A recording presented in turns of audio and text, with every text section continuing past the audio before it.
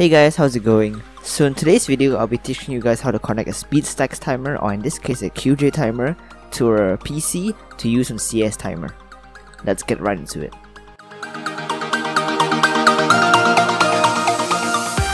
So the first thing you need is actually a timer itself. For this video, I'll be using the QJ timer, but for the speed stacks, it works exactly the same. I'm not quite sure about the Yuxin and the other brands, but for sure the QJ timer and the speed stacks timer definitely work.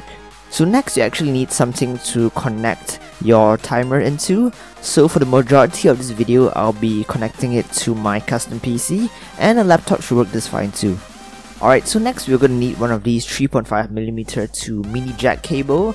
So mine actually came together with my QJ timer. I'm not sure if it comes with the speed stacks one, but if you need one and you don't have one, I'll leave a link in the description below to where you can get one. Alright, so next we're actually going to be plugging the connector into our PC. So since my front audio ports don't really work, I'm going to be using an external USB sound card. And you want to make sure you actually plug the connector into the microphone jack. Alright, so next you actually want to make sure that your timer is connected to your PC. So what we're going to do here is actually going to open up sound preferences. So I'm going to do a little cool trick here. Hey Cortana, open sound settings.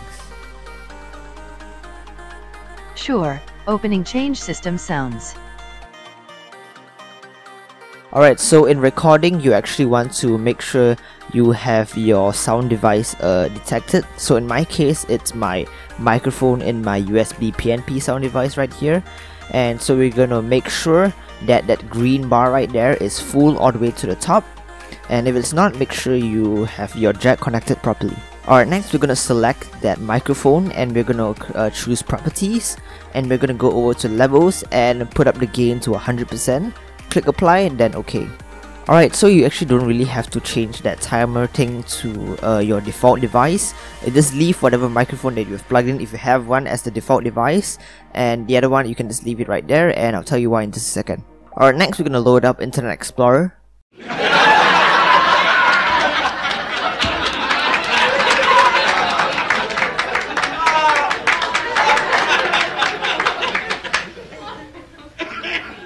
No, I'm just kidding guys. Next we're going to open up Google Chrome, and we're actually going to go to CS Timer. I actually left a link below to CS Timer, so you can just click on that instead.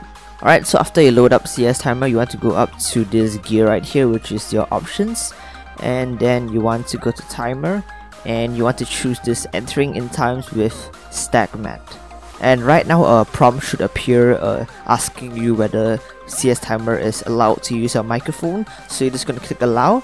Alright, next we're going to go up to the top right corner of our screen over here on the search bar and click on the little camcorder icon here. And then we're going to select continue allowing CS Timer to access your microphone.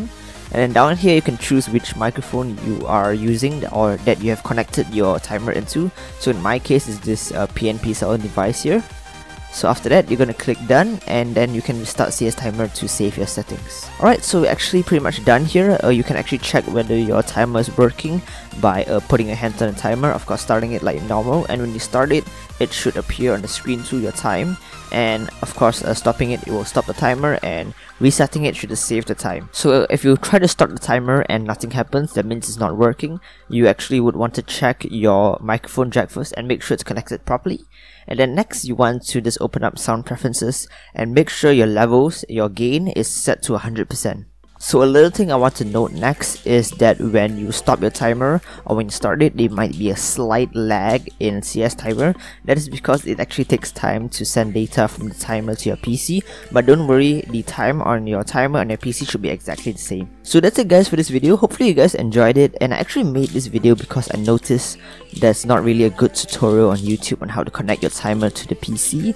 So leave a thumbs up if you enjoyed the video and if you learned something from it. Follow me on social media, the links will be in the description, and if you're new and like my content, definitely hit the subscribe button. So that's about it. Thank you all so much for watching. I'm actually going to leave you guys to watch the rest of my average of 5, and yeah, I'll catch you guys in my next video.